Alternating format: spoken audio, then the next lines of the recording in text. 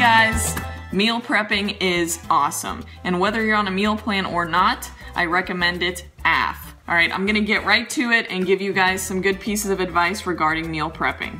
The first one is schedule days where you meal prep.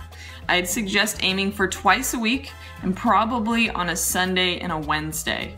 If you prep for 3-4 days at a time instead of a full week, you keep your food tasty, you keep it fresh, and you're less likely to get bored. Once you hit that point where the food just kind of loses its zing, you're less likely to eat it, less likely to stay on track, and more likely to waste food. No food left behind, guys. Secondly, schedule in a day where you have time to go grocery shopping and have your list ready to go so you're not in that store for more than 45 minutes. If you're shopping on the same day that you're prepping your food, make sure to schedule in about 2 hours cook time. If you're really speedy, you can get it done way faster than that. Save even more time by sending your hubby or buddy or wifey or whatever to the store for you. But make sure that they get the right thing. God forbid if they get the sweetened almond milk versus the unsweetened.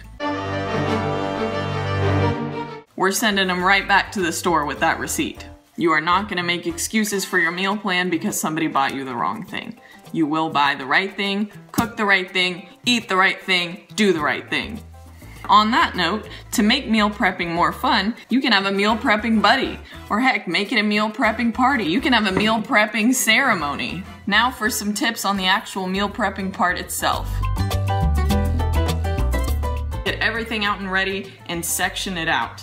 This ensures that you are ready to go, and most importantly, I'd say it helps you see that you haven't forgotten anything at the store.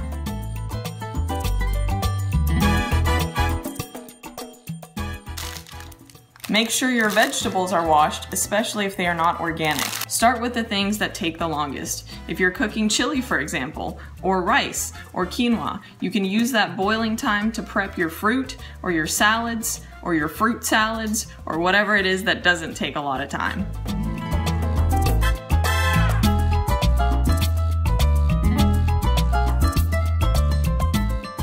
Guys, make sure that you have multiple timers set for different things. I like to use my phone personally because I can set like 14 different alarms with 14 different labels and different sound effects and just get that much closer to a heart attack every time a new one goes off. Works really well. Seasonings are key, and they are free. Not free at the store, but free on your meal plans. You do not want bland food. I repeat, you do not want bland. Make sure you weigh your food, of course, and lastly, make sure you're eating healthy. All right, guys, see you next time. Happy meal prep.